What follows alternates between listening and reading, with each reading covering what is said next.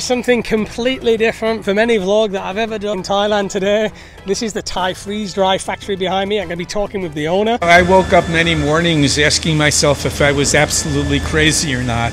And I'm going to be giving you a tour around the factory. This is going to be a very insightful vlog for those that are interested in herbs and supplements and how they're actually produced and how there can be a lot of fake stuff out there and how is the real stuff really done. We're also going to be taking a look at their freeze-dried process, and it is unique to them. There's nowhere else like this in the world. There's nobody else in the world using a machine like this. To be honest, it looks like a time machine. We're going to show it to you, we're going to talk to the owner, and we're going to get a hell of a lot of detail. This is going to be very insightful. Thanks for coming along for the vlog. So the first question I have for you is, how did you get here in Thailand? How long ago did you arrive? And The first trip I made to Thailand was in 1970 when I was a graduate student at the University of Hawaii. And so I've been coming back every now and then, about the year 2000, I decided to retire. I came here to retire because I'd been here visiting several times, and I just love Thailand. And I completely failed at retirement. yeah, you don't look very retired. You know, after about 6 months of retirement, I was fed up with it. I still believe that one of the most important things you have to do to keep your health is to just stay very active, including keeping your mind active. I call it anticipation. You've got to wake up every morning looking forward to what you're doing. It doesn't have to be work. It could be anything. But if it's nothing, your health goes down the tubes very quickly. So I got real bored of retirement, decided to use my background in natural agriculture and processing foods to improve the way things were being done here. And so I started this company in 2004 to start freeze-drying Thai herbs. And in the process, we developed a whole new freeze-drying technology, which is still not used anywhere else in the world. So the machines you're going to see later today are the only machines like them. And when people who are real familiar with freeze drying look at our factory, they go in and they say, "What the hell is that?" Because it's very, very different than what everybody else is doing. Okay, so this is where the product comes in and is inspected and washed. There's a loading dock on the other side of that gate on the outside. What are we doing here today? Smells delicious. Smells herbal. Holy basil, yeah. Holy basil. So the product comes in, it's chopped. We chop the products, we put it in these bags where the water can flow through, and we circulate it here. This is a cleaning process. At the same time we're cleaning it with water, we're also injecting ozonated water to clean up any microbes that might be there. Sometimes in the fields or in the transportation, you can have some kind of contamination or microbial issues. And so the aqueous ozone will kill the harmful bacteria, but it will not damage the healthy compounds. If you use gamma radiation or extreme heat, no heat, it's non-specific, so you're killing everything. Most of the microbes are either neutral, they don't do anything at all one way or much or other for us, or they're healthy. Only a very small percentage are dangerous. And of course the FDA, and we test for those dangerous microbial and heavy metals, but this process with the ozone really makes sure we don't have a microbial problem. Is this locally sourced holy basil? Or Absolutely. Yeah. Everything's locally sourced, anything we can. Again, we want it to be very fresh. So this just came from the farm this morning. Wow. It looks like a time machine. Yeah, well, it looks nothing like a freeze-dry machine, I can tell you that, okay? But it absolutely is. What we've done is created a whole new process in freeze-drying. Normally, a freeze-dry machine it sort of looks like a big baker's oven There are trays. You put the product on the trays, and you freeze dry the product while it sits on the trays. The problem there is that the process by which it dries while it's frozen, which is sublimation, only affects the exposed surface area. So if you were to put the product on the trays, let's say this thick, the top would dry, the bottom would dry, the inside won't dry. So consequently, you can only put the products on the trays maybe 3/4 of an inch thick. Now we're talking about leaves and flowers that don't weigh much to begin with. So you've got this big expensive machine, and you can only put a very small quantity in the machine. And if that's 85% water, after 3 days, you're getting out 11 kilos, 15 kilos. I mean, you know, our customers want metric tons. So we struggled with the conventional freeze-dry machines for about 5 years. And all we could really do was make capsules for the local market. The idea of producing metric tons to ship all over the world with the conventional freeze-dry machines is very, very challenging, because there are huge freeze-dry machines, but they still have the same problem. You can still only put so much product into the, you know, on these trays. So it takes too long, too many people involved. Too long, too much energy, too many people, very low production, and therefore high cost, okay? So as we did that for 5 years and realized this is really not going to, you know, create a large business. What can we do to improve this? And the answer, of course, is how can we increase the exposed surface area to the process of sublimation? Okay, so we came up with the concept.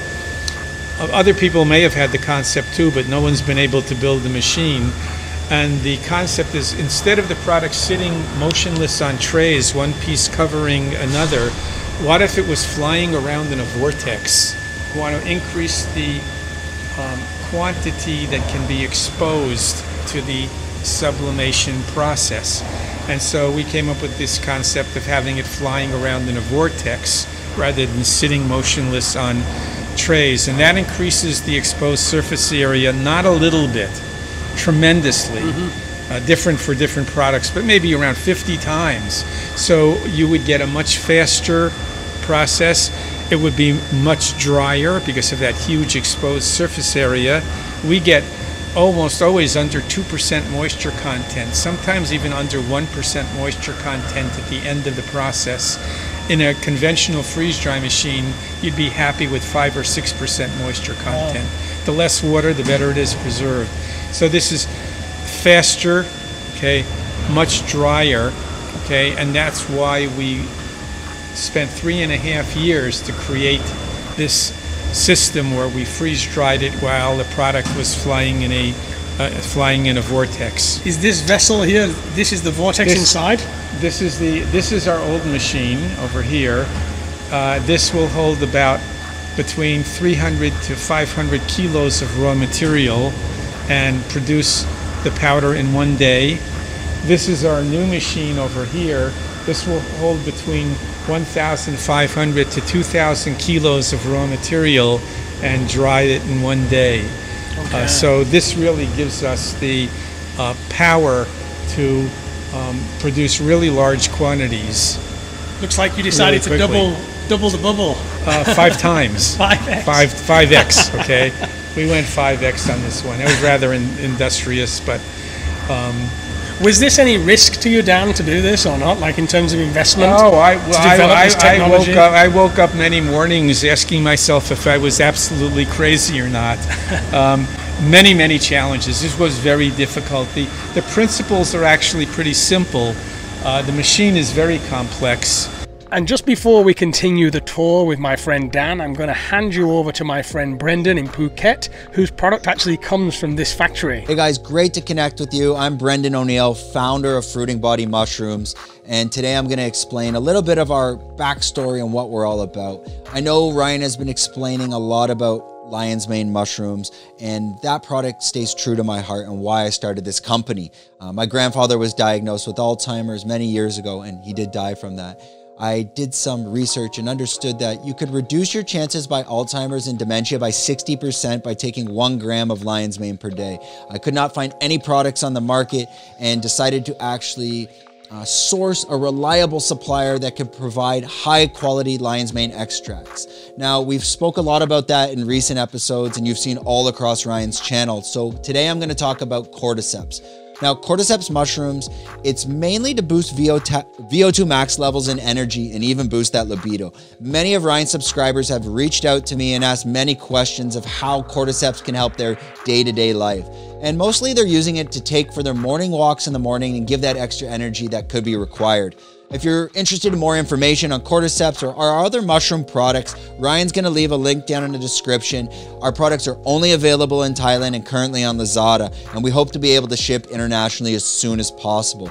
Again, thanks to listen to me ramble on, and it's been great to connect with you guys. I'm going to answer all the questions in the comments and anything I can do to help. So in this process, we found something that we didn't expect. That's the eureka moment. You know, you're doing something, you're going, whoa, what's going on here? What we found in the normal freeze-dry machine, where you've got the product laid out in trays, when the product dries, it's not powder.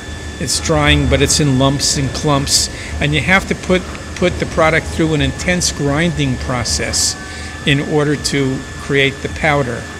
Okay. Now, 2 things can happen there. Number one, the friction can cause heat, which would negate some of the effects of having freeze-dried it in the first place. So you can prevent that if you close down your machine and let it cool off and then start it up again. But due to the fact that people want to make money, I can tell you with a lifetime of experience in this business, mostly they don't shut it down and let it dry. They're grinding away as fast as possible. So you've got the potential there to damage the product by introducing heat in the grinding process through the friction of grinding. Okay. The other thing is that in this grinding process, it's smashing and crashing the product and just hemorrhaging the molecular and cellular structure of the product. This intense grinding is not good for the active compounds in the product. Okay, so we avoid this intense grinding process because what we found in our machine, our eureka moment as we started to develop this, was that we didn't have to grind it. That the product, the motion of the frozen particles, just basically crashing into one another, was causing it to fall into a beautiful fine powder right in the machine with no mechanical grinding. And that became really interesting to us because the particle structure is completely different, but it's only half the story.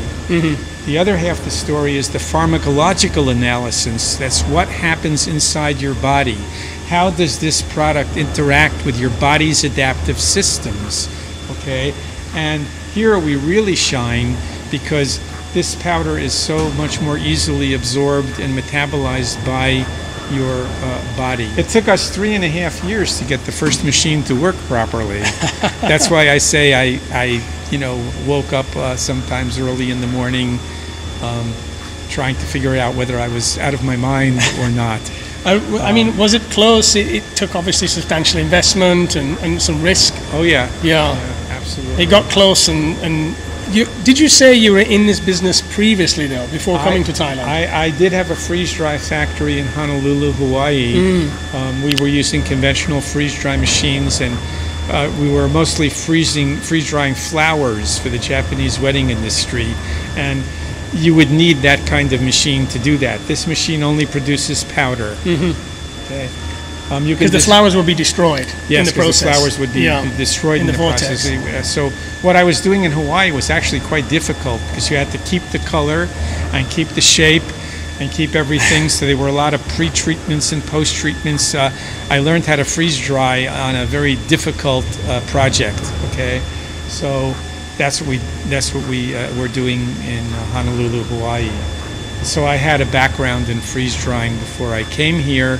I also had a background in organic agriculture. I had a a 25-acre tropical fruit farm on the Hamakua coast of the Big Island of Hawaii, and so I had a lifetime experience in natural agriculture and 9 years experience in freeze drying before I even came here. So, and if you were to put turmeric in there, how long is the process going to take?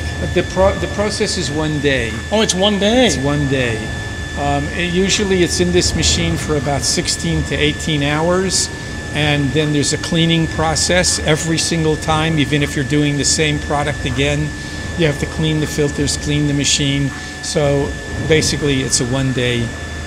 It's a 1 day process. Everything is packed in vacuum sealed bags because first of all, there's no water here because we've eliminated almost all the water. There's no water, there's no air, and we put it in master cartons to prevent it from being exposed to sunlight. And so in this condition, this product will last for 5 years. What is your motivating factor? What's your inspiration behind this? Only because it's a topic you're interested in, or is there any other reasons why you're driven to do this kind of thing? Yeah, well, I think that the best business plan could possibly be summed up in 2 words, and that's help people, okay? I consider this sort of my legacy, and you know, when you help people, I think you can't help but succeed. And so we're just into growing and being able to help as many people as we can, you know, eat healthier and live healthier. Everything we produce is organically grown, and it's just because of our process, it's at a higher quality level. Therefore, it can help people more effectively. The same herb might be good to take, but you know, our herb will be more experiential. You'll feel it quicker, and you'll feel it faster and stronger, it's just going to improve. It's going to improve your health. For somebody that knows absolutely nothing about freeze drying, what is the process of freeze drying, and what is it you've developed here that's going above and beyond freeze drying in some ways? Yeah, freeze drying is based on a natural principle, which is called sublimation. Okay, it is a natural principle. The first people to freeze dry were probably the Incas, who might not have understood it with our terminology, but they knew that if they brought their potatoes and their vegetables up to the very high top of the mountains and buried them in the snow, that was the best way to preserve their food. The high altitude creates a low atmospheric pressure, and the cold temperature, they essentially were freeze drying. So basically, what you're trying to do is you're trying to dry the product. You're trying to remove the water.